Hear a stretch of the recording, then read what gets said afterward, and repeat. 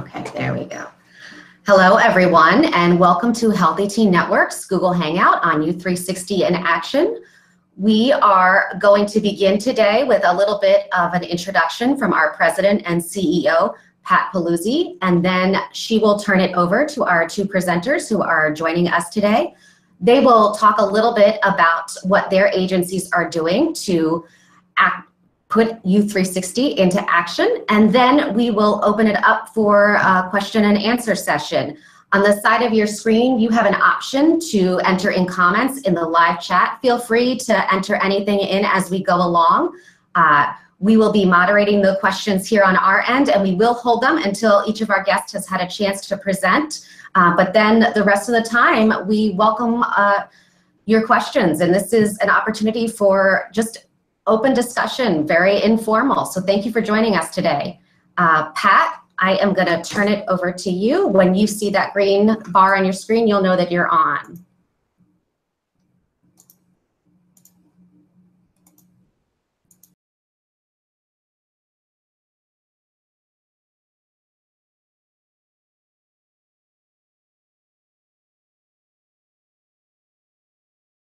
To try. About 5 or 6 years ago, Healthy Teen Network adopted a holistic, ecological approach to promoting positive sexual and reproductive health for our teens and young adults. We have branded this U360. It is based on demands from the field to begin to incorporate the social determinants of health so that we can begin to address some of the disparity and health and equity gaps that we see that persist across many public health indicators, and teen pregnancy and teen parenting not exclusive of that. We believe that that promoting this model requires new partners, new approaches, new thoughts. We're very excited to see as people try it. That's why we're very excited to hear today from two agencies that have really embraced this idea and they're putting it into play in their agencies. We also look forward to hearing from all of you about what you think of this as a model as you hear more about it today. And finally, the one other thing that I would like to say is that we've decided to do this Google Hangout in the month of May, which is traditionally known as Teen Pregnancy Prevention Month.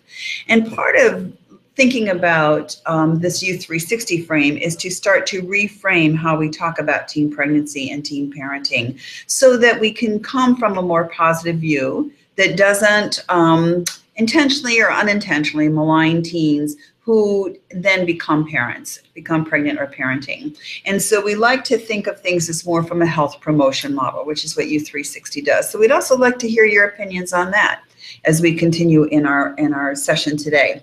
But now I'm going to turn it over to our two presenters. They are Lizette Torres, who's with the Alexandria Campaign to Prevent Teen Pregnancy, and Stephanie Campbell, who's with the Massachusetts Department of Health, Division of Sexual Health and Youth Development. So thank you to them, and thank you to all who have joined us. Look forward to our conversation.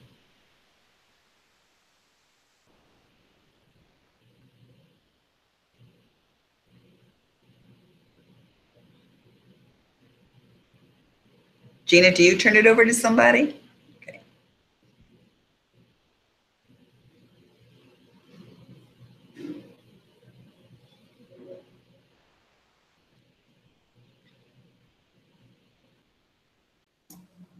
Hi, everyone. I'm sorry for the delay.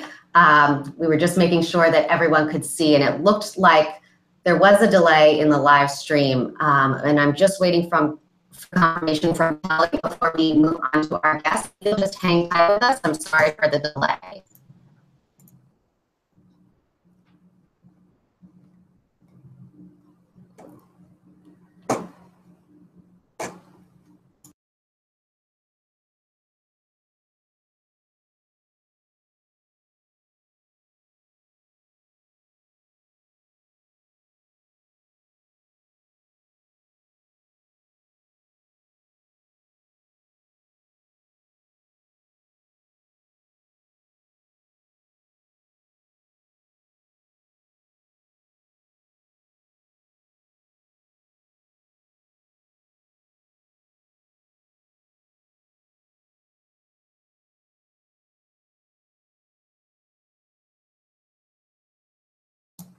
Sorry about that. We are just making sure that everyone can see and hear. I know that there are some technical difficulties. Please bear with us. We did do a lot of testing, but it never fails that no matter how prepared you think you are, you aren't.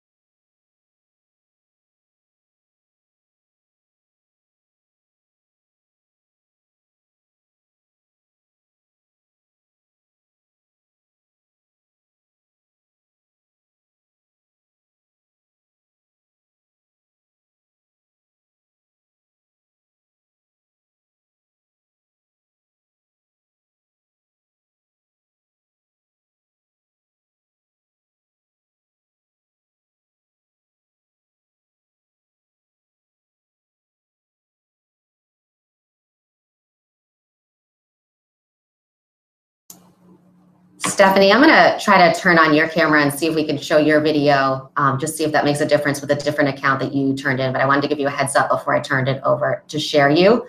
We're just trying to work through this.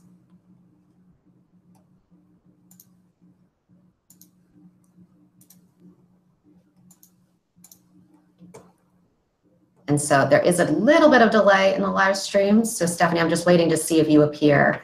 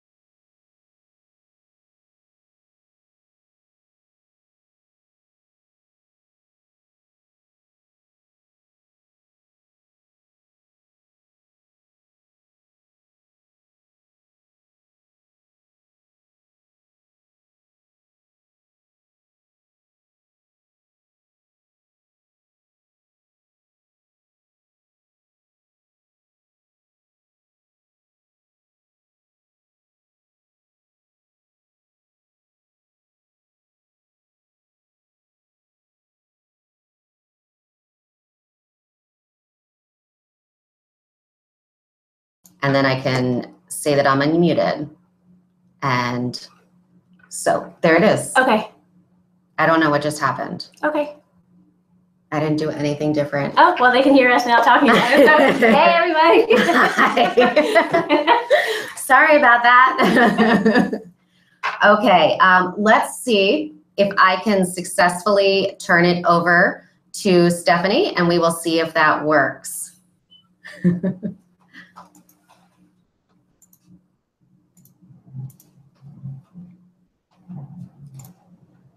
Stephanie, I believe I have unmuted you, and I believe that you are showing. If you just give it a few seconds, I'll wait and see if it shows up. There you are. And I'm just waiting for confirmation that people can hear you as well from our staff support. Stephanie, if you can test speaking, please. Good afternoon.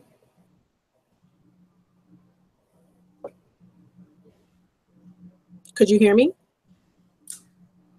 I'm waiting for I can hear you on my end. I'm waiting for confirmation that they can hear you.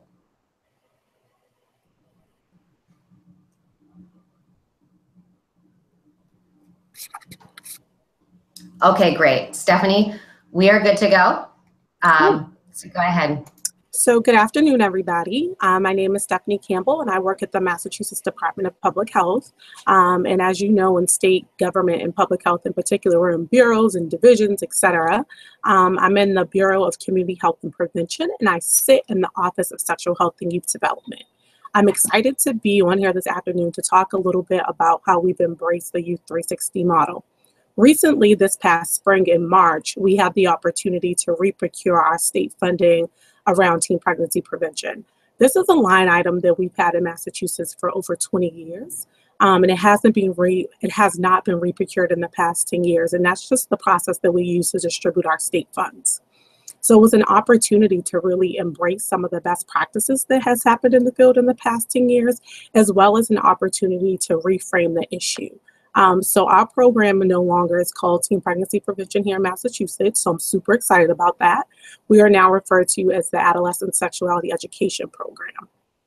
And one of the reasons why I'm super excited about the Youth 360 model, because it's an opportunity for us to expand our work beyond the individual level intervention.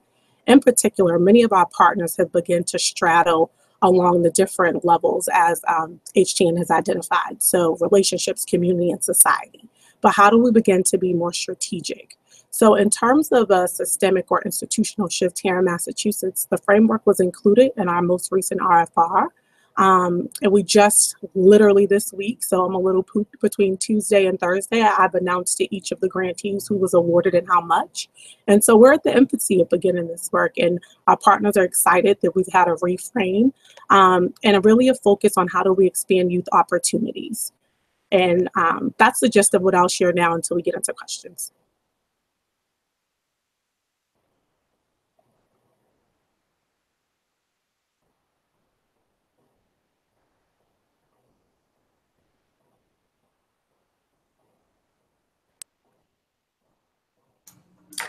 Hello, everyone. Again, thank you for bearing with us. Stephanie, thank you for that.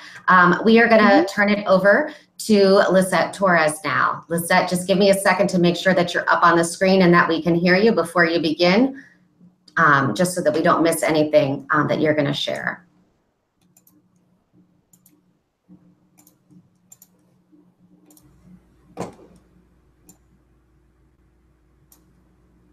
Okay, Lisette, if you can test speaking and just make sure that we can hear you. Good afternoon, everyone. I'm just waiting a second for the live stream to catch up, make sure I can see you.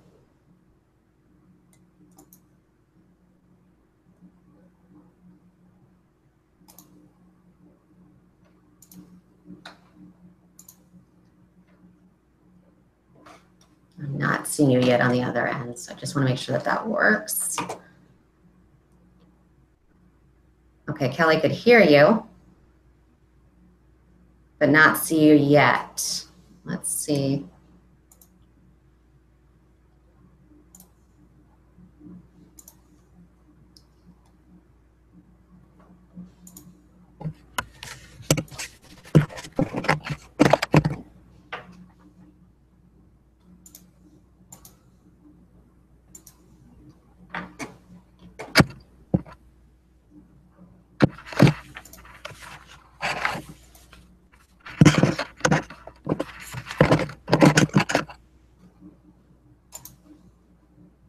I am very sorry, everyone, for these difficulties. I'm not sure what the bug is going on, and I promise you we did try to test this multiple times.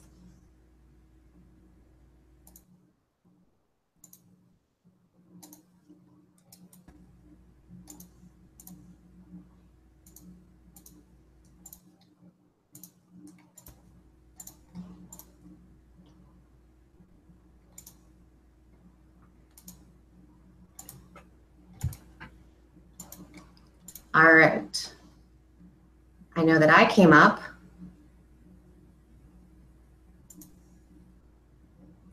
Lisette, there you are. Okay, great.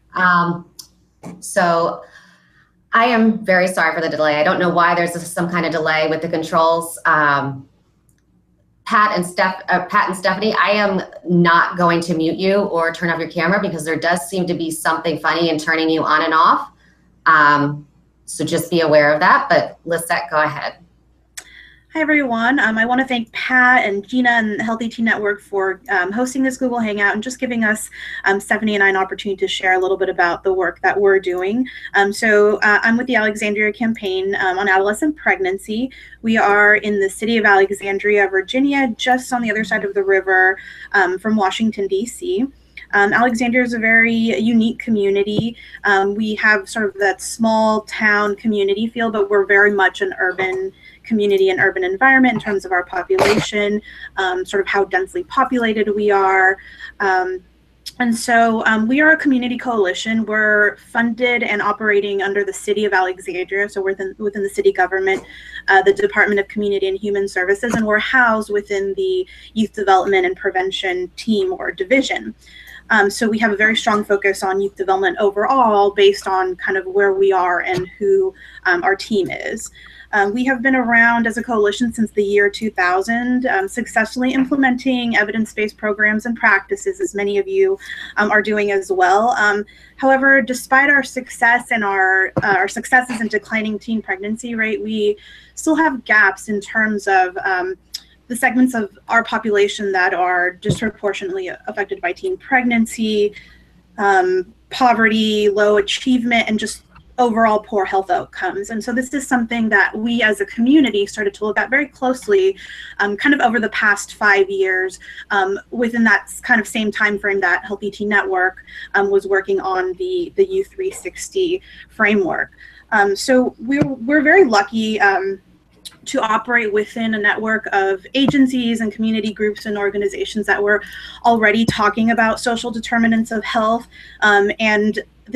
When we started this work, it was sort of a very strong planning period for our community. There were a couple of large community-wide plans that were starting to kind of take shape, and there was a lot of work being done in those areas. So in terms of sort of the timing and the momentum around the social determinants, this was really sort of prime for us. And so we were lucky to have that kind of community support and just the movement around the social determinants. And so there was a community health improvement plan that was being formed, and we made sure to have a seat at the table for a couple of reasons. One, to ensure that our work would be incorporated and the outcomes that we were looking to achieve would be incorporated into the plan, and two, to just better align ourselves with other health initiatives within the city, because this is a plan that was recognized and adopted by the city council, so there was sort of some political support behind it. And then in addition to adolescent health, the plan addresses access to care, housing, transportation, nutrition, physical health, just among sort of other sort of health issues that we wanted to closely align with. And then at around that same time, as I mentioned, this was sort of a very heavy planning period for the City of Alexandria. Our city's Children, Youth, and Families Collaborative Commission, which is a city-appointed commission, it's like an advisory group, was working on a citywide children and youth master plan. So this was a plan that focused kind of more comprehensively on ensuring that Alexandria's youth were prepared to become healthy adults by the age of 21. So in addition to sort of the health and well-being piece that we fit into, the plan focuses heavily on building resilience among youth, mental health, educational attainment, supports for families, and it utilizes our developmental assets as key indicators for the plan. So again, another place where we wanted to make sure to have a seat at the table, and this is another sort of city council approved and recognized plan. And then sort of more internally as an organization, we started to look at our work and identify some of the gaps that we had and look at some of the health equity issues related to teen pregnancy, looking more closely at root causes and just some of the relationships and the intersections of some of the work that we were doing and other kind of broader issues in the community. We started to talk about policy level changes that were needed for us to really be able to move the needle on teen pregnancy. So the momentum was really building at this time. And And so shortly after we started to have these discussions, Healthy Teen Network launched the U360 initiative, which really gave us the exact language and framework that we needed, that we were looking for, to be able to kind of roll this out in the community, from kind of our place and perspective. So one of the first sort of exercises that we started with was to look at the concentric circles that many of us are very familiar with as a part of the U360 framework. And we started to sort of map our initiatives, our strategies and activities within that framework, to get a better sense of sort of where we stand, where we were focusing our efforts, how we were doing our work. And then this also facilitated conversations about who else we might need to work with and partner with to accomplish things at some of sort of the higher levels, which are a little bit harder to achieve, but where we would see greater impact. And then right around this time, we were also getting ready to update our strategic plan as we were sort of mapping things out. And so we were very excited to have the framework. We asked Pat to come out on behalf of the Healthy Teen Network to provide a community workshop on U360. We were just really excited to share this with our partners, to share this with the community, that we finally sort of had the language to be able to talk about this in a way that we felt people could really connect with. And you know, the other thing that was great about U360 is sort of in the marketing aspect of it. We already had a campaign, a youth-led kind of a multimedia campaign called the Keep It 360 campaign. So in terms of how that fit together, it was perfect, and our stakeholders really connected in familiarity, and so it was easy for us to kind of get the buy-in. And so Pat came out and she facilitated this workshop and also launched our action planning process. So we had a great discussion about sort of the work that we were doing, things that we wanted to do, what we wanted to achieve. And so we really utilized the U360 framework as kind of the foundation for how we would do our work moving forward. So that's kind of how we kicked it off, and then from there started to develop several initiatives that were included in our action plan, some things that we've already been successful in, some areas where we've already seen accomplishments, and then a lot of work that is still underway for us. Thank you, Lisette. I'm going to transition to me, and I hope it's going to work, but I am not going to hold us up because it seems like the audio is working regardless. I know that because of the issues at the beginning, we missed our president and CEO, Pat Paluzzi, her introduction. And so I'd like Pat to go back to you and just explain a little bit about where we're coming from with U360 and why U360. So I'm going to turn it over to you. Okay. Thanks, Gina. Well, again, Stephanie and Lisette, thanks so much for sharing your experiences. It's very satisfying for us to hear how this is being embraced and used in the field. It was probably about 6 years ago when we were doing a new strategic plan that we decided to do a broad reach across and interview many of the key players in the field or outside of the field slightly, but people who thought about these things, and ask them what they thought we should be concentrating on moving forward. And the social determinants of health came up over and over again. And it made absolute sense to us because in the field, we know that pregnancy birth rates have fallen consistently over the past several decades. They're at an all-time low in this country. And we know that's been true for all racial and ethnic groups, but we also know that the gaps have not closed across those lines. And so we knew that we needed to expand our thinking and our approach, and that if we think of what we do as a health equity issue, then thinking in terms of having to address some of the social determinants of health makes absolute sense. So we embraced that concept. We eventually found the social-ecological health promotion model, which most exemplified what we were trying to do, and we came up with a brand new more simplified model to make it maybe a little more digestible in the field, and began to promote that.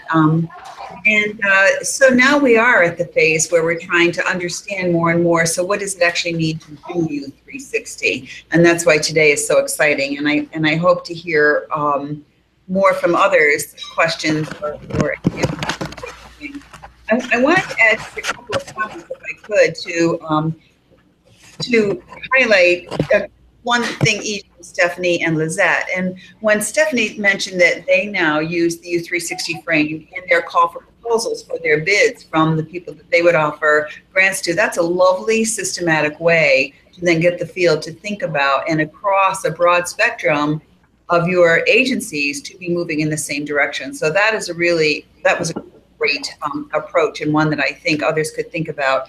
And then for Lizette, I wanted to point out things like joining like the Health Improvement Plan and some of these other groups that they've inserted themselves into, because one of the things that we want to do is we want to move forward the frame that teen pregnancy prevention is health promotion, and that it's part of the overall health of young people and of our nation, really, and that we don't need to shy away from adolescent sexual and reproductive health because they're part of a bigger aim that we have for young people. So I really want to just point out those two particular pieces that I heard today. Maybe that'll get us started. Thank you, Pat. So I think that one of the things that we hear a lot too is this buy-in and getting started and having pushback. But Lisette, you mentioned you had a great amount of support from the beginning, and before even thinking about U360, you were approaching it from the youth development and the assets approach, and your community was really primed. Why do you think that was? What's so unique about Alexandria? I mean, you know, my experience in Alexandria, I've been here for 5 years, and it's a community that really comes together for shared goals, shared objectives. And so although we do have some silos that exist, I think overall the different kind of key players in the community, all the way up from our political, you know, our elected officials, city council members, you know, to the people who are on the ground kind of doing the work, folks are really willing to work together, to be at the table together. So that really helped to kind of create a lot of the momentum. And I think it's what, you know, if you have that kind of, those kind of circumstances in place, I think that's a really kind of great way to get started, to just have the opportunity to be at the table with different people who are representing different sectors, different interests. I think that's a really great opportunity. And so that's sort of been our strategy. You know, I like to joke that we sort of insert ourselves into everything, every opportunity we get, every sort of work group, every community-wide plan. We're just sort of there trying to first, you know, really listening to what people are doing, trying to, and then, you know, making connections, and then helping people to better understand the work we do and how it extends, as Pat was saying, sort of far beyond teaching kids about condoms and contraceptives, but our work is really kind of encompassing everything that makes a young person healthy and makes, you know, how helps them to succeed in life in the future, in their careers, in their education. And so that's really the conversation that we're having. And so, you know, we use the framework and talk about it often and try to use the language to help people feel comfortable with it, to help people sort of connect with it. We print some messaging or the concentric circles on the backs of our agendas. We sort of indoctrinate everybody that we work with this sort of framework. Any new board members who come on board are in their sort of introductory meetings and orientations there, we talk about it. With the youth that we work with, we help them to sort of understand this framework and why it's important. So we talk about it a lot everywhere that we are, and we try to sort of be everywhere. And that's hard to do. It takes time, but I think it's really important. And I like to say that if I spend the majority of my day in meetings and groups and collaborating with folks outside of teen pregnancy, then I've had a very successful day, because we're working on building those connections. And I think that's really the key to accomplish what we want to do. Mm-hmm. Thank you, Lisette. And I think we hear that a lot from our members, and that establishing and maintaining the relationships, it takes time, but that is such a very important part of the process. We do have a question. If either of you can offer any tips or tricks to incorporate U360 into the work of a youth advisory council. And None of you, no one is muted. So I know we practiced it with muting and I would call out, but I'm not going to mess with those controls since they seem to be a little bit funny. But anyone who wants to chime in, go ahead. I think in terms of a youth advisory council introducing the concept, it's a nice way to pull together all of your work in particularly if you have organizations. Some folks may be focused on youth development, some folks may be focused on health or violence prevention. I think having something that's simple to say, like Youth 360, is easy buy-in. Most of us know and believe that our interventions is one piece of the puzzle, and that it really requires these additional circles and strategies to be implemented. We also use it in our state partnership with our Department of Elementary and Secondary Education to really highlight the roles the social determinants of health play across young people's lives.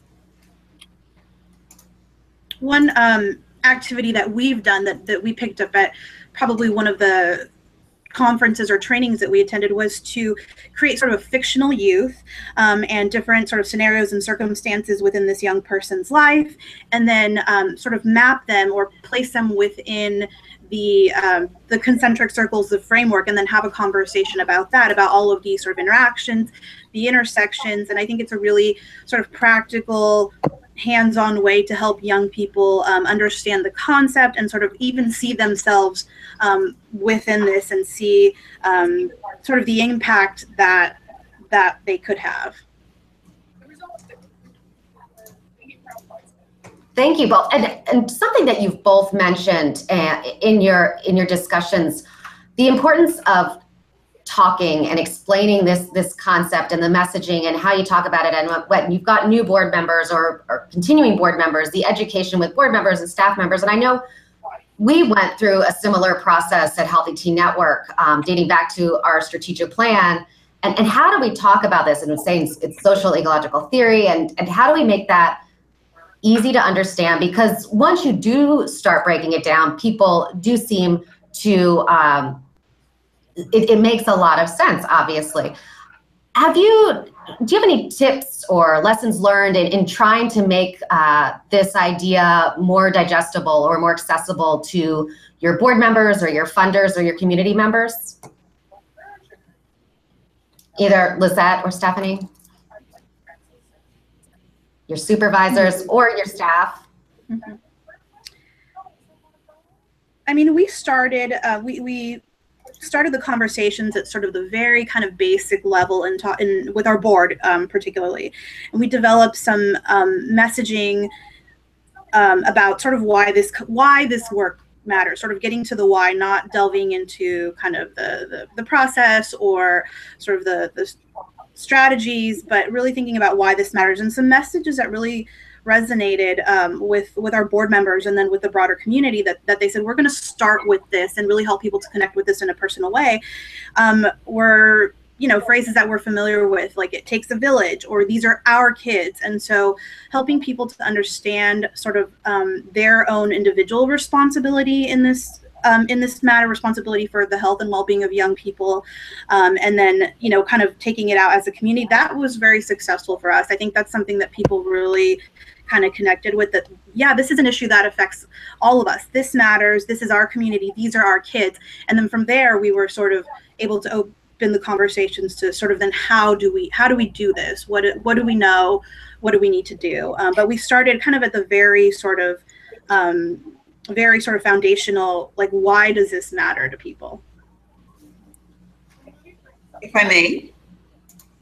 Pat, I'm putting you up to everyone. Go ahead. Great. So I was thinking about a couple of things that I think can help make this more palatable and more understandable, and B, can maybe, if you want to take it out of the sexual and reproductive health realm a little bit, to get people to kind of think about it. Because I think sometimes the rub for some people is that are we removing individual responsibility out of the whole thing? And I think that can be a barrier sometimes. So for one thing, I think that an example I use often when thinking about this approach to addressing health issues and thinking about the health equity piece is to take something like childhood obesity.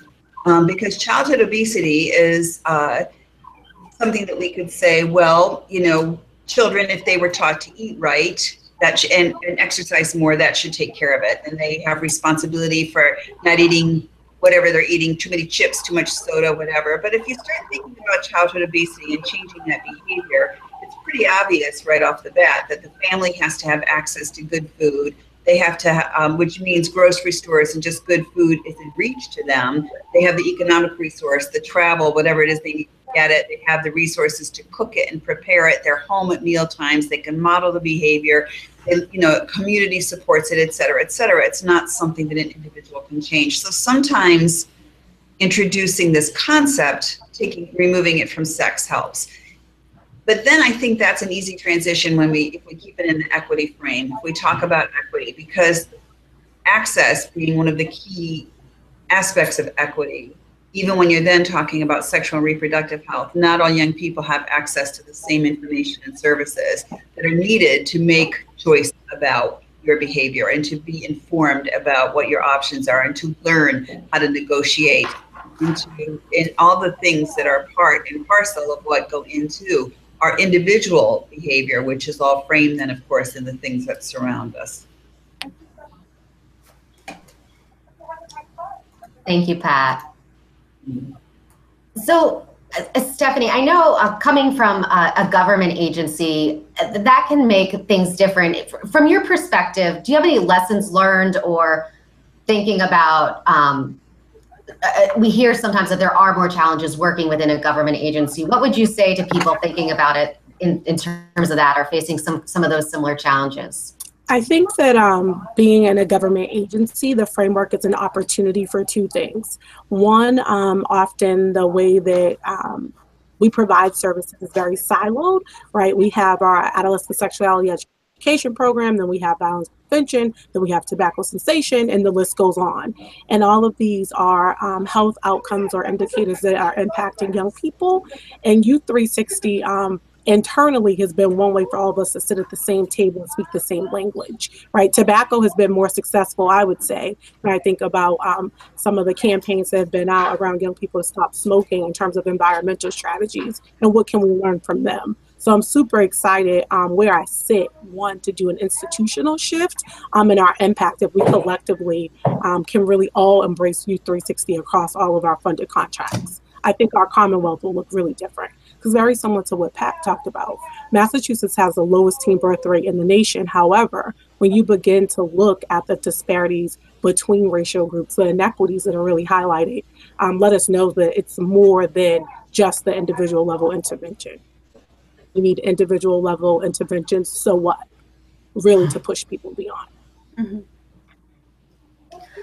Well, and Stephanie, I think what's so unique with you providing the funding behind that and enforcing at that task level, and many of us are familiar with having to have that funding attached at the task level, the partnerships and establishing those partnerships and supporting that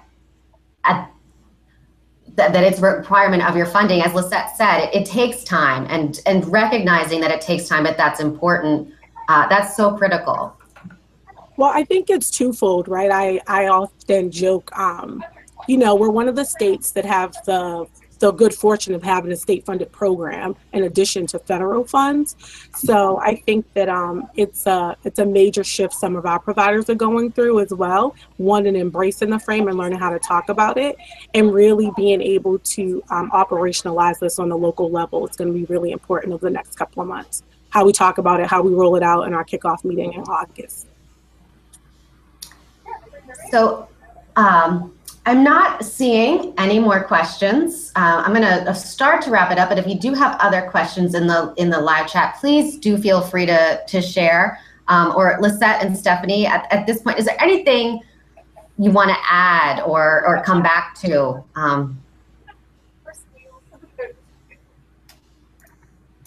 I guess I would. Oh, go ahead. I would thank you. I would add, just from sort of a practical, strategic sort of perspective, or from that place, just a few tips. I would say don't be afraid to move outside of the evidence-based box in the work that you do. I think it's important to do what makes sense for your community and to address the needs that the young people have. And we do great work, and there's a ton of federal funding around sort of this evidence-based work, and it's important, and we have outcomes. But I think that you know, we really need to challenge ourselves to be able to kind of work outside of that and to be creative and to come up with solutions that may look a little bit different, but that really makes sense for the community. And then I would say work is hard, and you often don't see the payoff right away. It takes a long time for people to sort of catch on, and so I think it's important to share the successes along the way. Let's see. I think it's also important to kind of give it all you have, but allow yourself to kind of let things go and don't take things personally in this work. We have come up with a lot of really great ideas, you know, as a coalition, but there are some initiatives and things that just didn't stick, that people weren't excited about, that didn't get any momentum behind them. And so we've had to, you know, be really flexible and kind of shift gears and try other things. So being sort of creative, looking at the data comprehensively was really important to us, and to allow you to sort of see the whole picture, to see a youth as a whole person, to see what else is going on in their lives. I think, you know, we focus very heavily on the birth rates and all of the important data that is related to the work that we're doing, and that's what we report on. But it's important to kind of see the bigger picture. And one example that I'll share of that is when we were preparing to apply for our first competitive prep grant, we were looking at sort of what adulthood preparation topics we might want to incorporate. I pulled out our youth risk behaviors survey and looked at the data and said, okay, what else is going on in our young people's lives? And we saw a lot of data that was pointing to mental health issues among our youth, high rates of suicide ideation, depression. This was a really big issue that was just kind of screaming at us. And so we thought, how can we incorporate some interventions and some work into sort of our application, and to pair that with our you know, our teen pregnancy prevention programs. And so we started to have conversations with community partners and talked about the work that they were doing. And at that time, we decided to propose a yoga and mindfulness component with our program, where youth would participate in sort of physical movement, but also mindfulness techniques, learning how to sort of calm their minds, how to manage stress. And that's something that we've been able to incorporate for, you know, the past 5 or more years. So that's just sort of one example of us kind of stepping back and looking at sort of the bigger picture, and partnering with other folks in the community who were doing this work, and thinking about how we could kind of do it together. And with the grant, it was a great opportunity in terms of what they were requiring us to do, and also just that there would be some funding available for us to kind of pilot some work like this. Thank you, Lizette. I don't know if you saw it, but we have a comment, great tips. If there ever was a time for out-of-the-box thinking, now is it.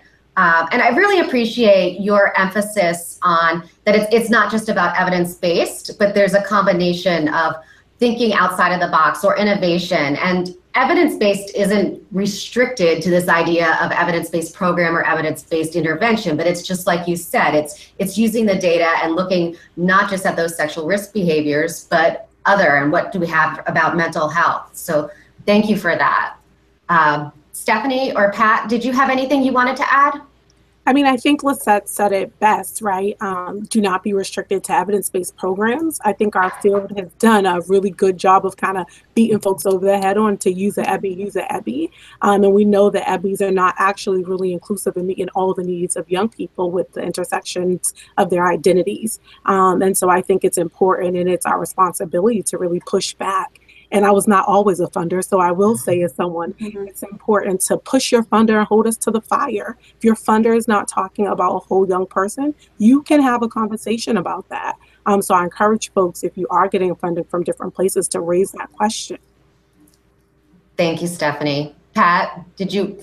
So one thing I was going to say, because somebody asked a question about the youth advisory councils earlier, and I want to say that I think it's really important that you engage youth in thinking about this work always. And I think that engaging them and thinking about the whole Youth 360 approach is really important. I mean, you could have youth-led environmental scans where they go out and walk neighborhoods and map, you know, things like safe space and food deserts and those kinds of things. And it will be very obvious to young people, and they can be their own best advocates for the things that they see that are lacking in their neighborhoods that would improve their health and well-being, including their sexual health and well-being. So I think that youth can be a really important part of recognizing and advocating for a more holistic approach to meeting their needs.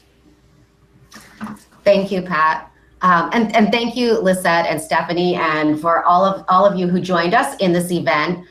We are going to be ending the broadcast now, but this will be available on our YouTube channel, so that if you want to share the experience, you can just send people to our YouTube channel. And if you have any questions, don't hesitate to contact me. My email is Gina, Gina, @healthyteennetwork.org. Thank you, everyone, for joining. Have a good afternoon. Thank you. too. Bye. Thank you.